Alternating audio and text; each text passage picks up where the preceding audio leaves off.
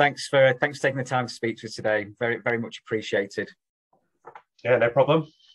So, I mean, I suppose for some of our audience who don't know yourself, probably a bit background would be useful.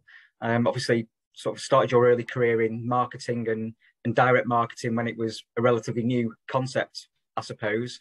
And through a varied background, I think you've been a founder, worked in a listed business, done growth, scale up, M&A, even a bit of turnaround and restructuring, and now a non-exec of a number of private and investor-backed businesses in digital, e-commerce, and also fintech. So I mean, it's great that these businesses can now benefit from your wide range of experience. I suppose a couple of things that have run throughout your career, and I suppose the things that we'd like to touch on today, is that you've been involved in businesses generally that have been quite people heavy. So number of sort of agency, consultancy type businesses, and then also businesses that have very much been data orientated. And I suppose data now is much more up the agenda than it probably was when you first sort of started. So I think there's a couple of areas that we'd like to cover. And if we can take the data one first, you've obviously worked in a number of businesses where data has been a key part of the business. How can businesses use data to sort of drive and create value in the current world?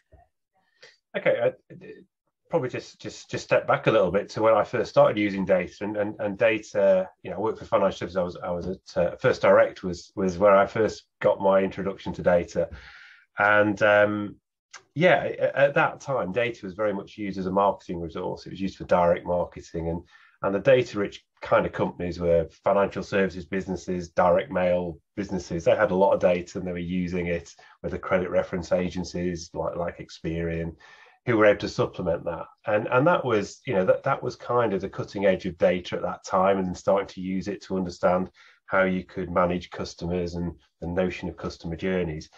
But, you know, I think things have changed quite dramatically, really, because you know, now everybody's got a lot of data. You know, they've got data really because, you know, they're online in one way or another, even if it's just a website. They've got data from the sort of ERP systems that they've got data from the financial systems, got data from the HR systems. They're awash with data in a way that they certainly hadn't been. And you know, the ability to join that up and to harness the power of it is there, but is often sort of laying sort of latent within a lot of businesses. So I think there's sort of two areas really where businesses can generate value from data. One is just using the data that already exists within the businesses in all those kind of systems to really, I guess, improve their performance, whether it's sort of looking at, you know, strategically what sort of clients should they be attracting, or how they attract them, you know, looking at their marketing, you know, how can they make that more effective or efficient, looking at their whole operating model, you know, how are their how do their processes work, how should they are they getting the utilization that they want, particularly in people businesses. And I think you know, that for me has been probably of the last 10 years the most interesting part, that suddenly, you know, data was seen as a thing you did in addition to running the business, whereas now I actually think really good businesses, the data is actually fundamental to them actually performing. And you know, that has been a real change, you know. So, you know, and I think with if I look at the businesses I work with and some of the ones that I sort of do projects for, you know, a lot of that now, if you look at the data they hold about their clients, it's brilliant. You know, people can start to understand them. They can understand what their behaviors are in terms of what they've done with them. They can start to map them organizationally, so they can start to understand who they should interact with. And the more sophisticated ones can start to understand how profitable the work they do for them is. Marketing effectiveness now, I mean, you know, a lot of that is online. But understanding that is really good. You know, a lot of people have really moved forward in their ability to do more sophisticated, more personalized marketing because of the likes of a LinkedIn, advertising through that, or through other social media, through Twitter, through Facebook. It's really changed the way they do that. But with that comes multiple channels. So the complexity at one level within each channel is quite high. But when you're looking at a marketing strategy which has several, suddenly it rockets. So it's, I suppose it's been interesting that data's gone from being that sort of back office resource that was kind of a necessity to now be a tool that can actually drive growth in a business. And it's interesting because we see it being used, a lot in e-commerce, a lot in financial services, but now we've even got manufacturing clients who are using customer data, using supply chain data to make decisions within their sort of business. So absolutely, it's kind of started to accrue a value in its own right, hasn't it? Really? And I do think once, and particularly when you're looking at businesses who then go on a sort of a buy and build sort of strategy, I think if that business has actually got harnessed the power of its data in all those different elements and has got a good operating model, it understands. It understands its workflows, it understands its utilization of people, it understands its sort of profitability, it understands performance of individuals and teams, and all of that. If you can create that, then acquiring another business and using that same sort of building block to put into those businesses, the performance you can get just by adopting that method is really high. So, I think it's a really, really strong suit for a business to have. Yeah, and I think we've seen a number of clients who probably have not put enough attention on sort of, I suppose, perhaps customers that are sort of underutilized.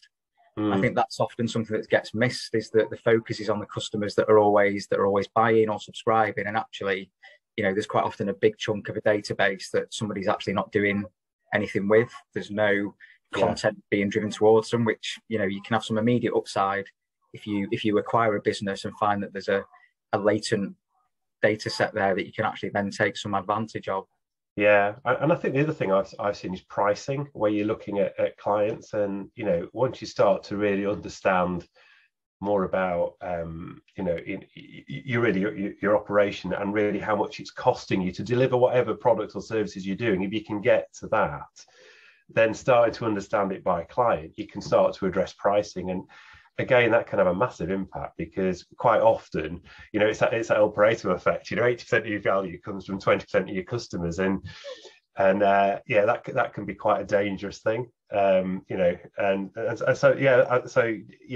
using that data is really strong. And then I think the second thing is really for a lot of companies is to start to look at, could they create a data proposition out of what they already do, the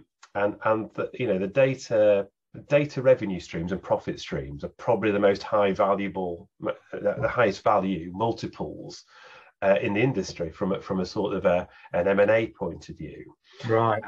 And you're starting to see quite a few businesses looking at how they do that, and one element of that is actually just helping other businesses do all the things we've just talked about, going in and with those sort of experienced data consultants, shall we say, to help them do that, or maybe actually developing tools to help them do that too. And then suddenly you're into having a product, and those tools might be just plugins to other tools like Xero, for example, accounting tools. And suddenly you've got into developing your own data business. And I think from my experience of running quite a large data science business, that was very people oriented sort of 10, 15 years ago.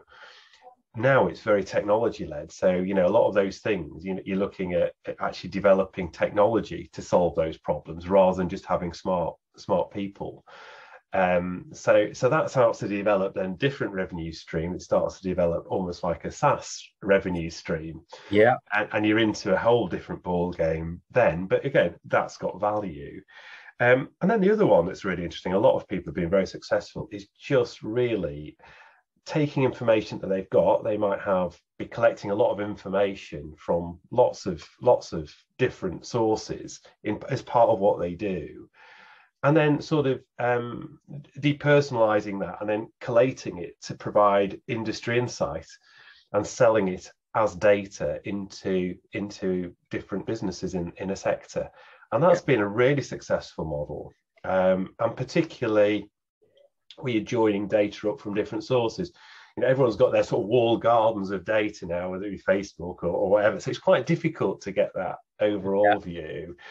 So I do think it's really interesting. The only sort of Achilles heel in all of that wonderful strategy is data scientists are as rare as hen's teeth, and cost an awful lot. It's a real rare talent resource, and with, you know, obviously the advent of AI and the, you know, and those people being drawn to those really high tech businesses, it's very, very difficult to attract and keep that kind of talent.